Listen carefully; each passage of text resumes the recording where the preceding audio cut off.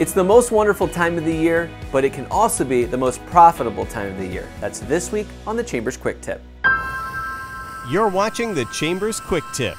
And now here's your host, Brian Rossman. With Christmas just around the corner, there's never been a better time to focus on increasing your sales.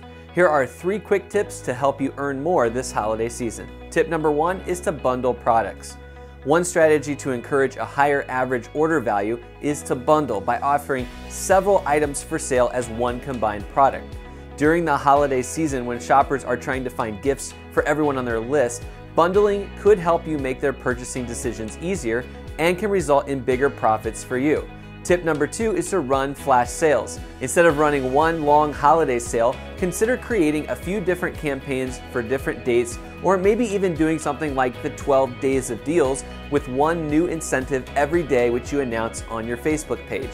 Limiting the time frame of each deal to one day only creates a sense of more urgency, encouraging customers to act quickly. And finally, tip number 3 is to introduce loss leaders. Want to get more people through your front door? Consider introducing a few loss leaders to help draw the crowds in.